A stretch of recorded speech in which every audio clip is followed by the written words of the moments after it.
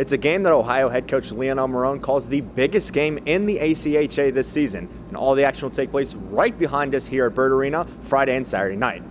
Hi everyone, I'm Joe Collins alongside Reese Thompson for WUB Bobcat Showcase.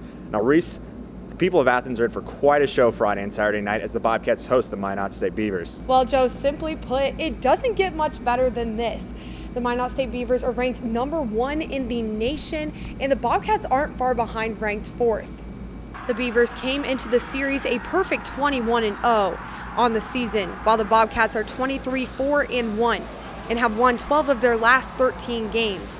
No two teams in the country have had more wins during that stretch, giving the series the possibility of being a classic.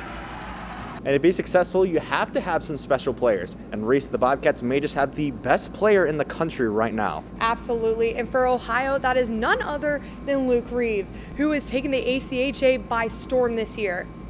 Joe, just listen to this.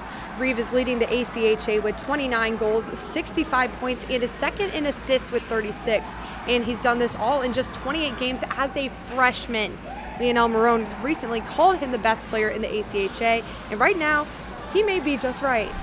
Now, as said before, Reese, the Beavers are the #1 team in the country. What do the Bobcats have to do to give them their first loss of the season? The Bobcats need to be very prepared for a physical game as the Beavers use their size and strength to wear down opponents. There's going to be a lot of checking, so don't be surprised if there's some rough stuff too.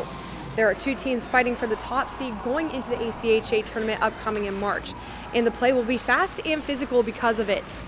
And Minot State has had this matchup circled on their schedule ever since the Bobcats upset the Beavers in the ACHA tournament last year as a 15 seed.